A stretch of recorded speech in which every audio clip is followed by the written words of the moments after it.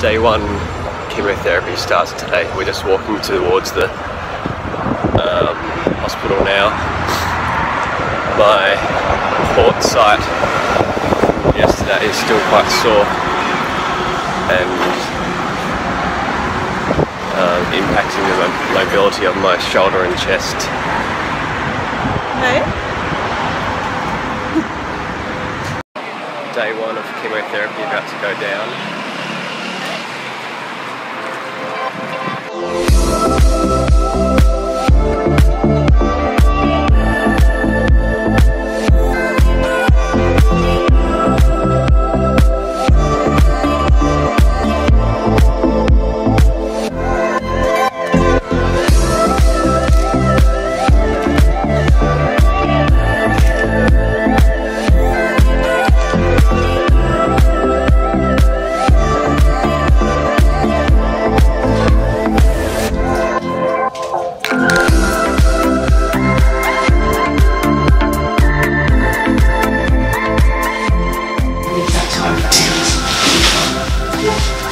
And that's it, so you happy?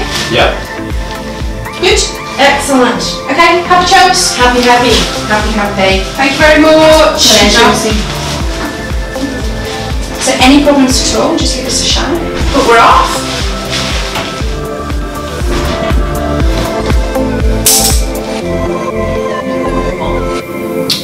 Hang on there, jeez. Whew. Sorry. That's all. So everyone, the first chemotherapy bag is up. It went up about 20 minutes ago. I've got it on film on this camera here, but I just have to kind of ease my way into letting the nurses film this sort of stuff because, yeah, obviously it's a bit of a big change from just doing the normal daily jobs. This drug's called busulfan. The infusion time takes an hour and a half, and then they flush it with just normal saline to put all of it into my body. And then they have to check my blood levels quite frequently after it. So I should be in hospital for about another 6 hours or so. And then I'm back on overnight leave. But from here we are, we have just begun.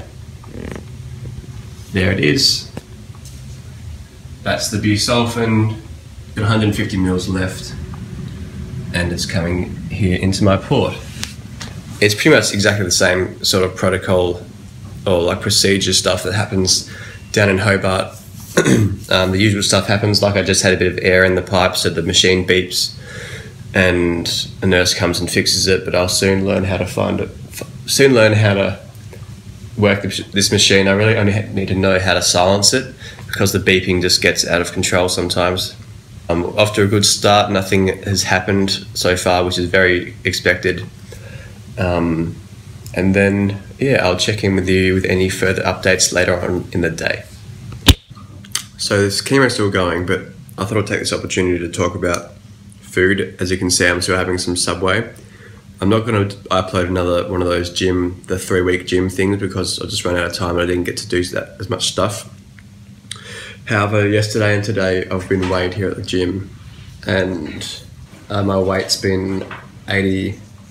This wasn't fully on a full empty stomach, it was on probably a bit of liquid, but my weight yesterday was 87.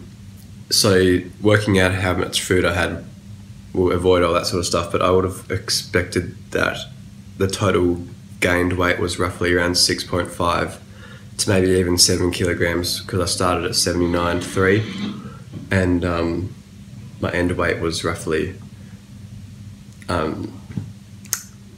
87, but then that had clothes on plus a bit of food. So I'm saying it's probably roughly around 7 kilograms. So that was just an update of how the weight has been up to this point. But in saying that, I'll still be trying to eat as much as I can for as long as I can until I start getting stomach pains and mouth pains and stuff, which may take about 2.5 weeks to hit me. But yeah. So this is my first experience with Melbourne hospital food. That's chicken and something mornay, a trifle and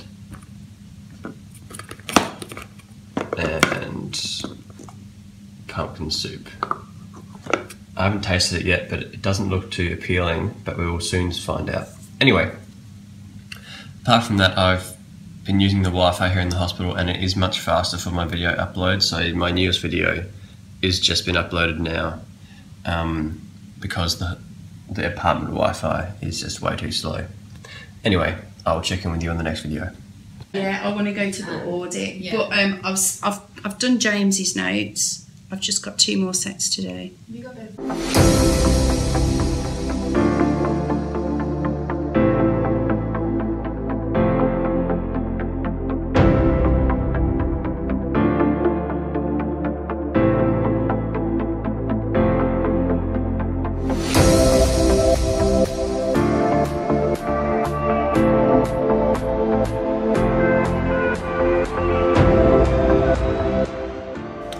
So day 1 is complete. 7 days left, and then we have the infamous bone marrow transplant day. I'm going to be documenting all of my stuff until this date, and also the recovery process and thereafter. So I just want to say thank you so much for watching this video. If you are interested in following the journey, please subscribe below and ask me a question, comment down below, and if you enjoy the video, like it as well. But for now, once again, thank you so much for watching, and I will check you all out for day 2. Thank you.